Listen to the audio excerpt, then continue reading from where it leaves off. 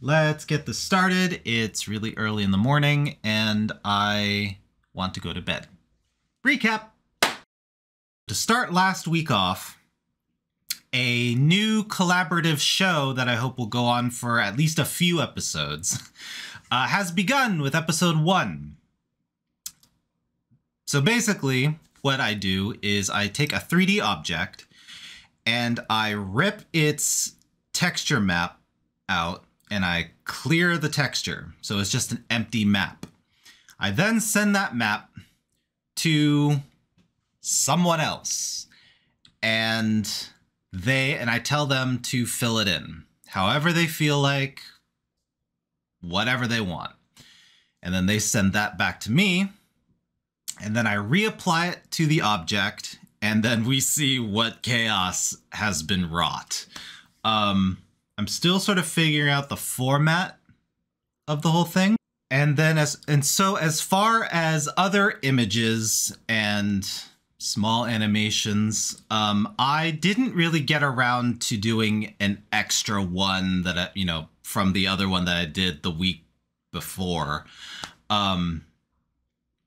I do have the scene set and I do have the characters posed. I still need to apply lighting to the scene before I finalize the image and then upload it to DeviantArt and, if I get the dimensions right, Instagram.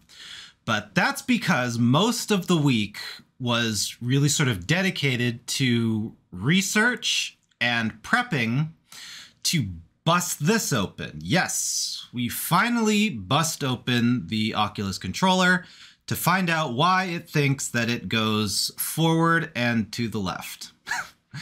And then once we've sat down and finally did that, I greatly underestimated how intensive that process is. I just wasn't used to the process of opening up something that was so tightly, so carefully kind of put together. Plus, I didn't want to break anything. Taking apart something is a lot easier when you don't really care about it, but when I want it to go back together and work, there's a lot more stress and a lot more pressure. So,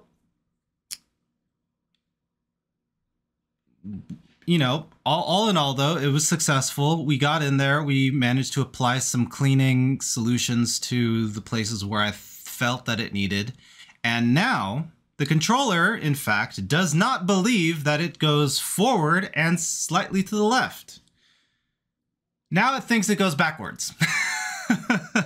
So without engaging any of the inputs, it just thinks that it's constantly going backwards. And I think in reassembling this, I may have done something slightly off, because now when I engage the analog stick as a button, it believes that it's a forward input.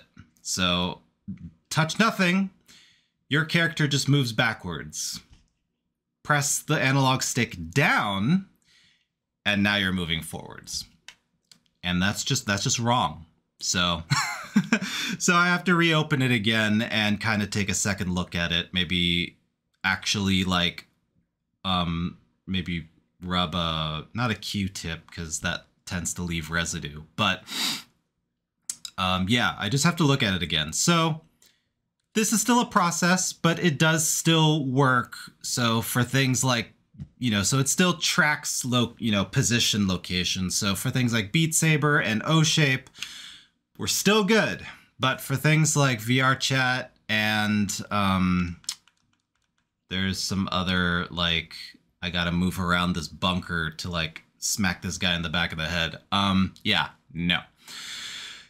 And that's about it for last week. So, we'll focus more on animation and making silly little images in this coming week.